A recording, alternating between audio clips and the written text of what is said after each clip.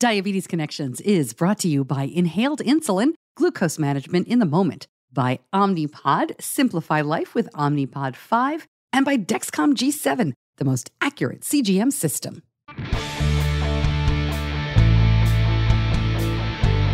This is Diabetes Connections with Stacey Sims.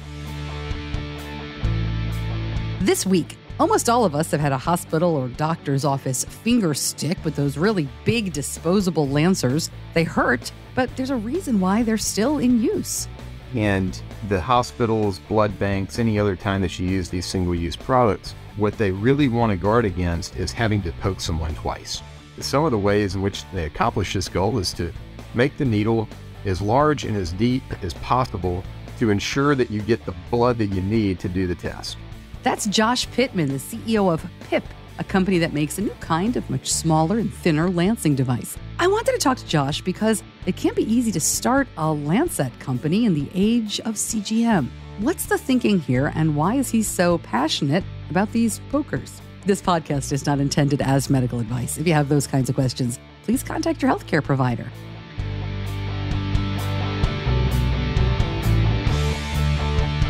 Welcome to another week of the show. I am always so glad to have you here. I'm your host, Stacey Sims. You know we aim to educate and inspire about diabetes with a focus on people who use insulin. I met the folks at PIP last summer. I was at the ADCES conference in August, and I met them, saw their booth. A very sleek look, very pretty colors. They had a great presentation. But as the mom of a kid with type 1 who rarely sticks his finger, I wonder what the relevance of this company really was. So I asked CEO Josh Pittman to come on the show. Now, I know you are wondering how different a lancet or a lancer can be. And without doing a sales pitch here, PIP is all in one. So you can use it in a lancing device, but it really is meant to be used on its own. I'm going to post a link in the show notes so you can see a photo. It's quite small. You never see the needle. It's a very clever device there. I know most of you fingerstick more than Benny, even with a CGM. At least I'm honest about him, right? I mean, and we talk about it in the interview because Josh asks me about that.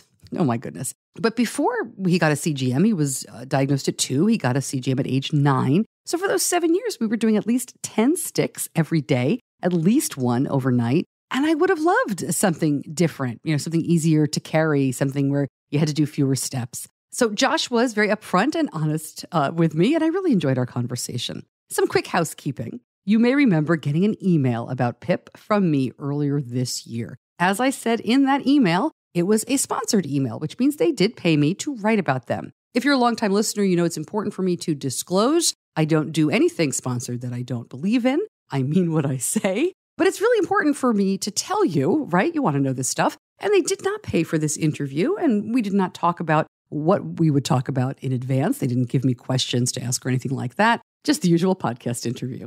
And we'll get to it in just a moment. But first, Diabetes Connections is brought to you by Omnipod 5. You know that I am a big fan of choice when it comes to diabetes technology. I really get excited when there's something new. If you live with diabetes, you deserve to find the best fit for you. And that's just one reason I'm working with Omnipod to help spread the word about what makes it so easy to test their system out. If you want to try an insulin pump or see what life without tubes is all about, you can try Omnipod 5 with no commitment or obligation. You can try Omnipod even if your current tubed pump is in warranty. Really, you heard that right. And if it's not right for you, no problem. Omnipod does not tie you down with a contract or a tube. Go to diabetes-connections.com and click on the Omnipod logo. Terms and conditions apply. For full safety risk information and free trial terms and conditions, visit omnipod.com/diabetesconnections.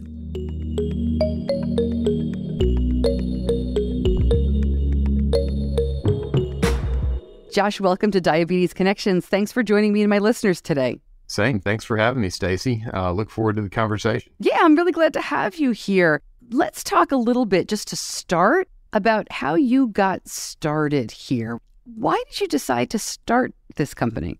Well, I've been in this industry for about 15 years now, since 2007. And my first introduction to the industry was working for a mail-order diabetic supply company, primarily selling meters and test strips to individuals on Medicare. I worked for a company called Diabetes Care Club.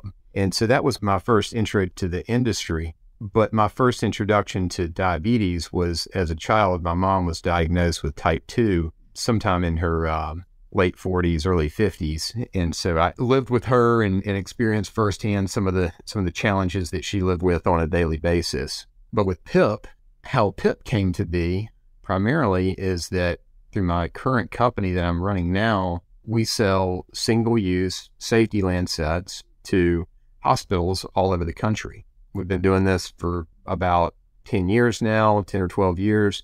Several years ago, we started getting questions from patients, individuals who were in the hospital and used our product in the hospital, loved it, wanted to purchase some, and long story short, it dawned on us that this concept of a single-use painless lancet is something that has been utilized in clinical settings for over 30 years now, but the majority of people with diabetes that check their blood sugar on a regular basis in their homes are totally unfamiliar with the concept. And so we really wanted to bring this clinical technology, this superior technology, into the homes of millions of people with diabetes all across the country. You know, as you're saying that, I'm thinking about the very few times I've seen that lancet that you're talking about. And I recall going to Benny's my son's overnight diabetes camp, and seeing a ton of those things, you know, and I'm calling them those things because I'm trying to think, they didn't look like the PIP at the time, right? They looked,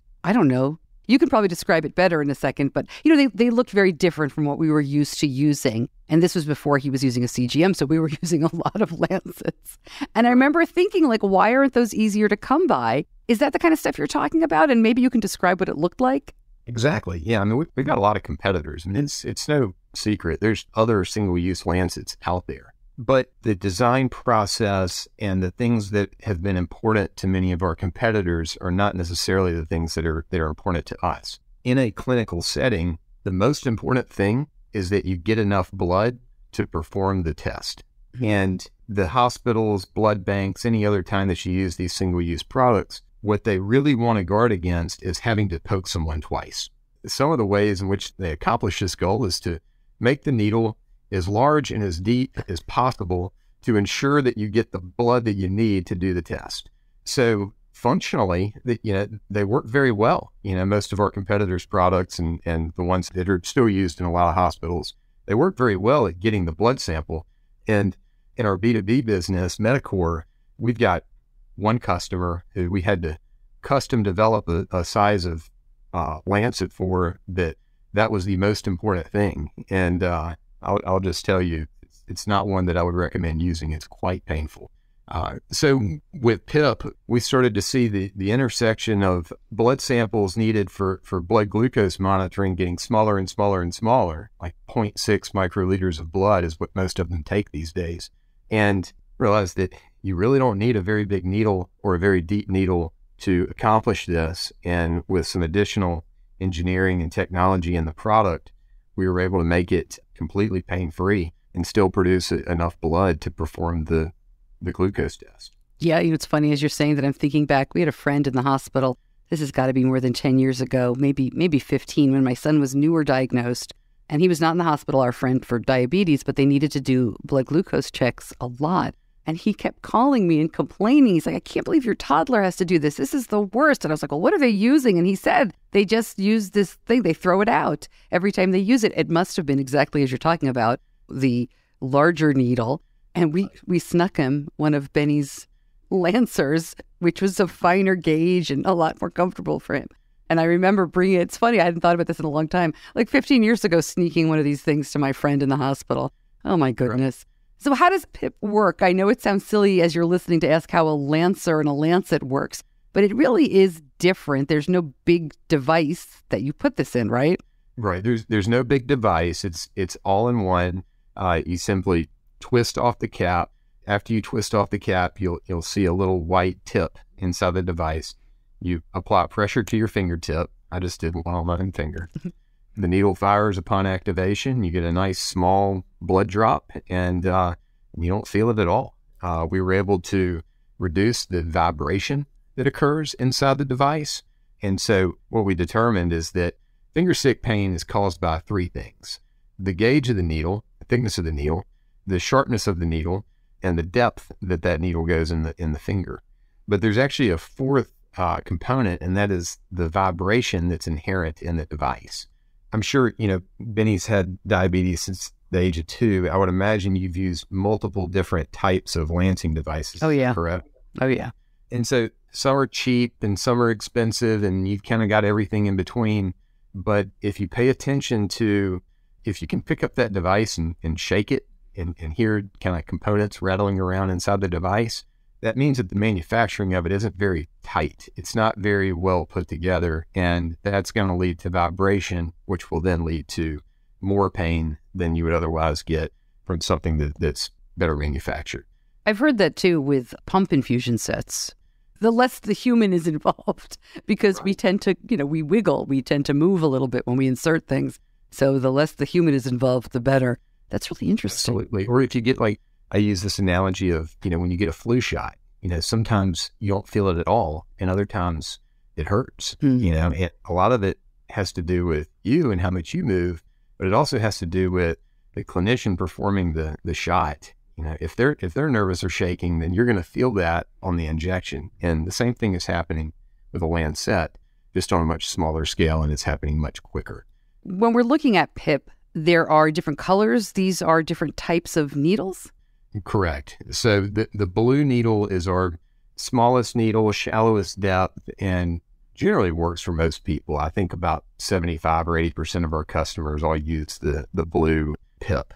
And it's a 30 gauge about 1.0. The purple is a 30 gauge needle about 1.6 millimeter depth. It goes a little bit deeper, but honestly, sometimes if you compare the pain level, you might say, or how much you feel it, most people can't tell the difference between the two. And then we've got an orange PIP, which is a 28 gauge needle, 1.8 millimeter depth. And that's going to be the largest needle that we make. And again, it's still a pretty small needle. It still has the same anti-vibration technology inside. So it still is not going to hurt as much as many other lancets, but we recommend it for people that have a little bit thicker skin, maybe callous skin, tougher skin, or people that just would prefer to get a little bit larger blood drop when they check their blood sugar. All right. Well, I got to ask, it's a really cute product. I mean, it's packaged beautifully. It definitely is sleek. But, I'm just thinking, Josh, I got to be honest, Benny used to do at least 10 finger sticks a day before he got a continuous glucose monitor. And even my husband, who lives with type 2, he's doing about a finger stick a day now, I think, because he's in between. He uses the Libre, and he has not renewed the prescription for that. Benny has used the Dexcom for a long time, and my husband uses the Libre. I don't know if this is a business question or a philosophy question, but how are you marketing PIP? How are you talking about PIP in the age of CGM? Right back to my conversation with Josh. But first, Diabetes Connections is brought to you by Afrezza. Now, if you're a regular listener, you've heard me talk about Afrezza, the only ultra-rapid-acting inhaled mealtime insulin. But did you know it's both fast in and fast out?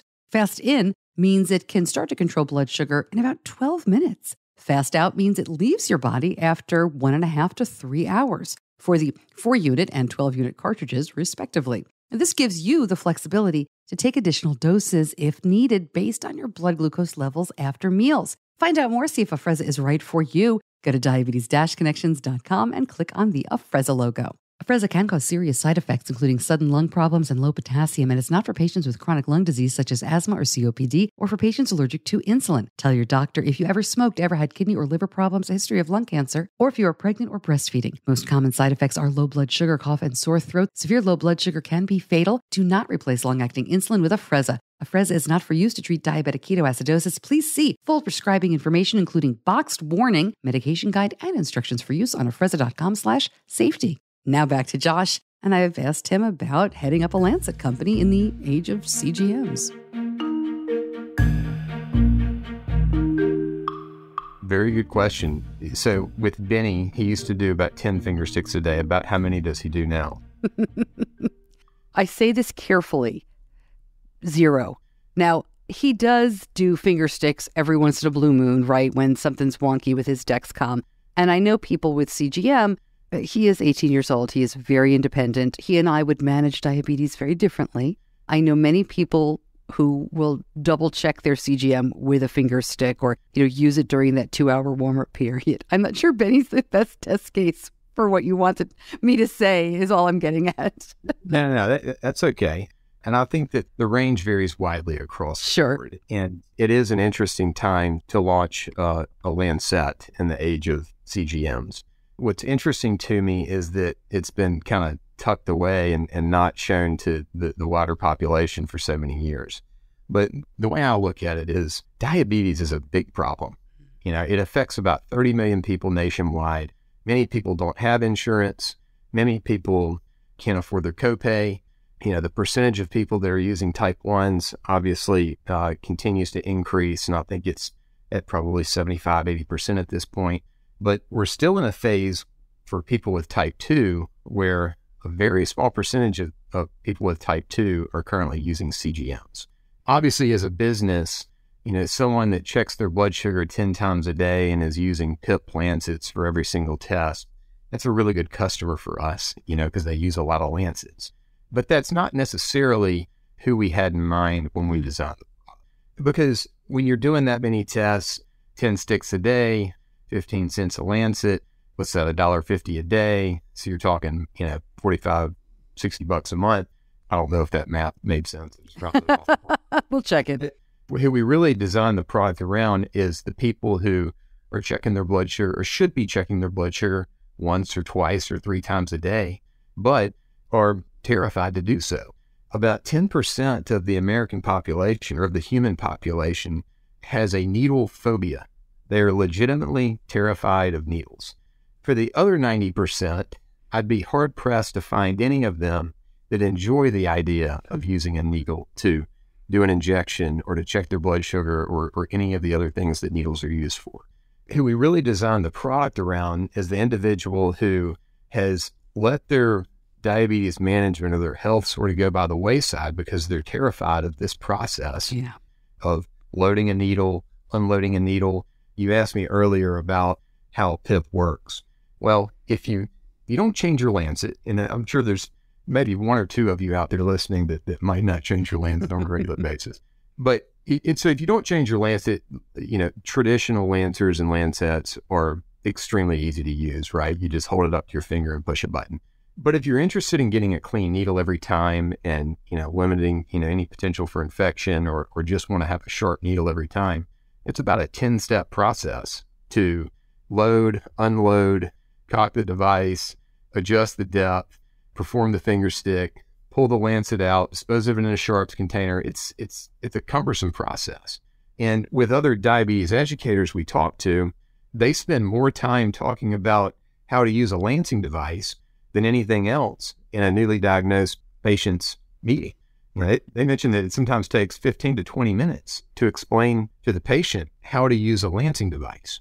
Benny is 18 now. He was diagnosed at age 2. You guys have had quite some time to get comfortable with the idea of lancets and needles and checking your blood sugar. And I know it's not something that you look forward to, but you've had time to get comfortable with it. Yeah. I guess I would ask you, when Benny was diagnosed at age 2, I'd love to hear your perspective on what it was like in that meeting.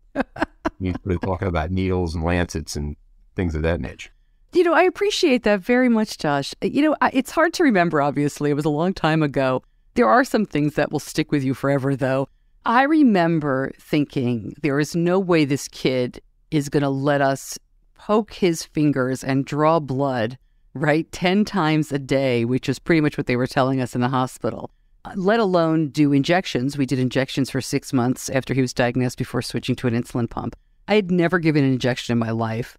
I was terrified they were never going to let us leave the hospital because I would not be able to check blood glucose or give injections. And, we got there. But I do remember, you're talking about training people with the lancing devices. I remember he was in daycare and my husband and I both worked full time and we had lots of, I wouldn't say opportunities. We had lots of occasions where we needed a babysitter or to have somebody else take care of him. And Benny was funny because we realized, we didn't know this until then, we realized while we started fingersticks that he was ambidextrous. So he didn't care which hand we checked as long as he could keep playing. But as you say, I mean, it's funny. I'm thinking now about the meter that he carried everywhere for so long and how we were fastidious. We joke now about changing the lancet. But I got to tell you, for the first 3 or 4 years, especially when he was a little kid and other people were taking care of him, we were fastidious about changing that lancet.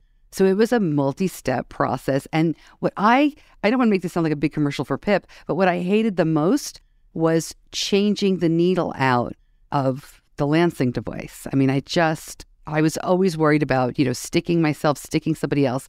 Would I have to carry the tiny needle back with me? Was there a sharps disposal? I hated changing it just because of that inconvenience of it. It's interesting to look back and think about all of that education. But yeah, the big thing we did learn was that he could use either hand. That's cool. One funny story. I remember he had to be around 7 or 8 because we started using the Dexcom when he was 9.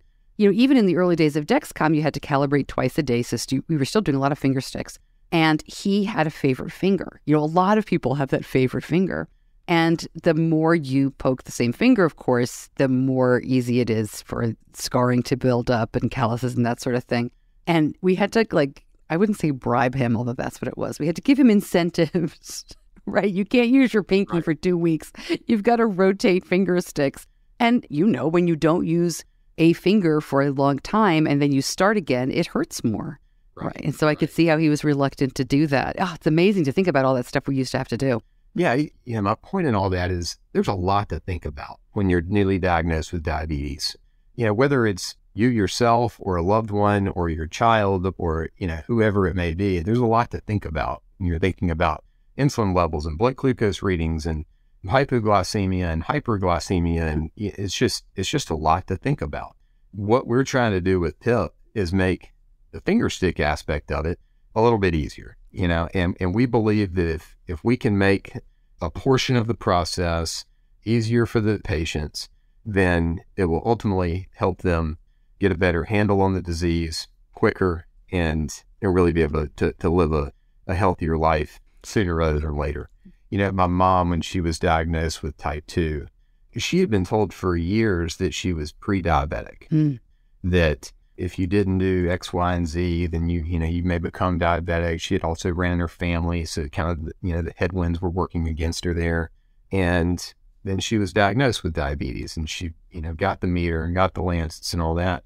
But it really wasn't until about probably 15 years later that it finally registered with her that if you don't do the things you're supposed to do to manage this disease, it can have very negative impacts on your health. Yeah. And she eventually got there, and it's very well managed now and that sort of thing. But a big challenge for her was the finger stick, having to pull out the lancet, check your blood sugar a couple times a day. And I think it's just one of those things where there's still a lot of finger sticks taking place out there. Most people with type 2 do not have CGMs. Many of them will get CGMs soon. I know Medicare just rolled out their new reimbursement and everything. But finger sticks are unlikely to go away. And with as big as the problem, go away completely. And as big as of a population is affected by diabetes, I just wanted to have a better option out there. So do you supply to hospitals and things like that? Is PIP the same product that is now going to hospitals? Is it separate from the other part of the business? We've got 2 brands underneath the same business, one of which is Medicor. Medicor is a business I started 12 years ago, and we sell Medicor lancets to about 2,500 hospitals nationwide. The technology inside the device is the exact same. PIP is just our direct-to-consumer brand. We redesigned the product, made it smaller, added some additional sizes. And so, to answer your question, yes and no. We supply a similar product to about 2,500 hospitals nationwide. And PIP is what we supply to users because it's smaller, it's easier to carry on the go. And obviously we've been intentional about our branding and trying to make it look friendly and pretty and all this. Well, I brought it up because I feel like a lot of people encounter their first finger stick in the hospital. And so if it can be a little less painful, right, there's nothing wrong with that. I know you also offer, the meter and pen needles. Yeah, we now offer a more complete product offering. We do have pen needles, we do have glucose meters, and our whole thought is just making the process simpler and easier to manage for people with diabetes. And so our pen needles are very good, high quality pen needles. We sell them at an affordable price online. They're going to be about half the price of the name brand product. So for people that have out of pockets on their deductibles, or their preferred pen needle is not covered, it becomes a great option. And then we've also got our travel safe container, which is a nice little on the go sharps container for you to carry with you. That's another thing we noticed as part of building out this brand, is that traveling with diabetes is not something that pharmacists tend to pay a whole lot of attention to. If you go into a Walgreens or a CVS, the only sharps containers you're going to see are those big, large red ones. Yeah.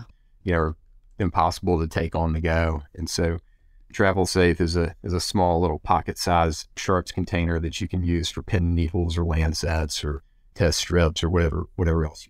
Oh, that's great. I mentioned earlier, we never were sure what to do when we were traveling. And I'm clicking on it right now. It looks like it's probably a little bit bigger, but it looks like the thing that holds your AirPods.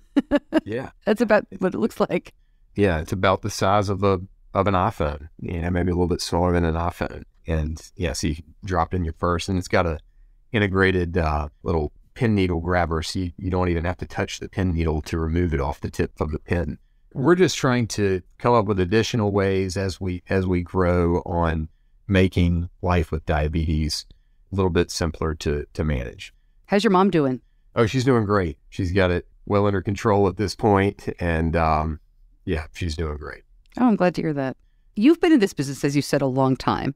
Have you learned anything that has kind of surprised you about the way people kind of interact? I mean, I know it sounds silly, but how they interact with their lancets. I mean, diabetes is so personal. These things really become part, not of our bodies, but, such a part of our everyday lives.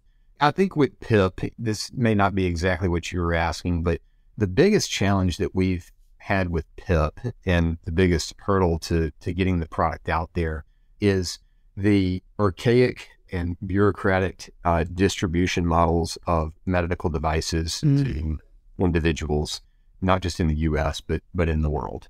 We are actively pursuing all of the pharmacy wholesaling companies. So in order to get your product on a shelf at a pharmacy, you have to go through a pharmacy wholesaler. But pharmacy wholesalers are only going to stock your product if there's demand for your product. It's a chicken or egg scenario. Right. You need to generate the demand, but the primary channel by which the demand exists for your product is a channel in which you can't sell in until you generate the demand. Did you follow all that? I sure did. It makes perfect nonsense. Yeah, perfect nonsense. That's a good way to put it. What's challenging is if an individual walks into a pharmacy and looks at what lancets they have available in the pharmacy, they're not going to see PIP. Yeah. They're going to see about 4 or 5 different variations of the exact same thing. One's going to cost $15. One's going to cost $10. Another box is going to cost $5. That'll be the store brand. We're really having to re-educate people what a lancet even is. When we work with various marketing agencies or marketing teams, if an individual goes online and searches for a lancet, they have a visual in their head of what they're looking for. Typically, it's not PIP unless they've tried PIP. We're really seeking the support of the clinical community, of the pharmacy community, endocrinologists, educators, parents, all of our current customers to just help us get the word out and share about this product. Well, Josh, thank you so much for joining me. Thanks for being so open and honest about the challenges and the cool stuff behind this company. I appreciate you spending some time with us. Thanks, Stacey. Thanks for having me, and great time well spent.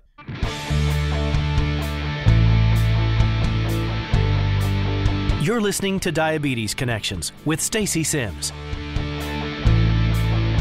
More information about PIP, like I said at the beginning, you can see the photos in the show notes. Lots of links there and more information. Looking ahead a little bit to summer. I mean, the weather, at least here where I am in Charlotte, it's hot as summer. But let's talk summer plans and camp and all that kind of stuff in just a moment. But first, Diabetes Connections is brought to you by Dexcom. And one of the things we love the most about the Dexcom G6 is that it helped Benny become more independent, but maybe not in the way you think. I mean, remote monitoring using the Dexcom share and follow functions let us feel more confident letting him do more away from home when he was younger, right, with friends or at camp. But just the design change of the G6 about 4 years ago meant Benny could use one hand to insert the sensor. He was 14 at the time, and he really did not want our help anymore, and it was perfect timing. Dexcom G7 is even more simple to use and gives effortless diabetes management that fits into your lifestyle without the disruptions. Ease of use helps everybody, and I'm so grateful that Dexcom's product designers kept that in mind with the G7. Learn more, go to diabetes-connections.com and click on the Dexcom logo.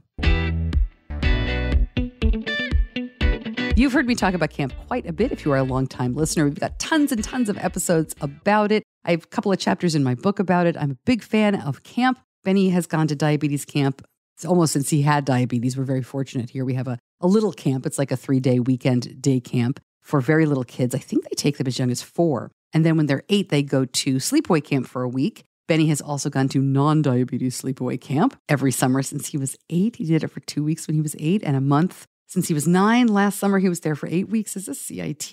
And I say it like that because, sure, he's away for that time period and I miss him, but also we don't remote monitor when he's away like that. So yeah, that's really hard for me, but he does great. There's a lot of reasoning behind that. I've explained it before, and I'm happy to explain it again sometime in the future. But all of this to say, this summer, he is going to be a lifeguard at this camp. He will be gone for 9 weeks because they have to have a staff week first. I cannot believe this kid. He's going to college in the fall, and he's leaving me for 9 weeks this summer. But all of our camp experience, I think, and all the mistakes that we've made and all the stuff we learned, maybe can help you. I am helping out with a camp webinar with Anna Sabino from Finding Smiles Coaching. I will put all the information in the show notes. You may have gotten an email already. I'm going to send out one soon. It is May 31st at 1 p.m. If you register for the webinar, we are going to record it. You'll get the link, but please come. These are fun webinars. We love doing this. We have a good time. We laugh and we take your questions. Camp can make people nervous, right? Especially if your child has never been diabetes or not. I grew up going to summer camp, so it was no big deal really for me. My kids were excited to go.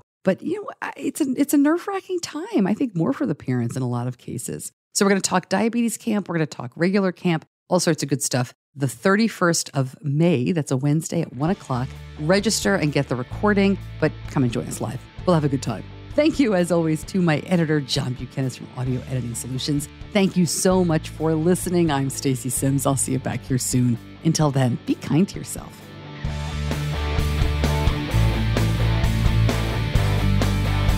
Diabetes Connections is a production of Stacey Sims Media. All rights reserved, all wrongs avenged.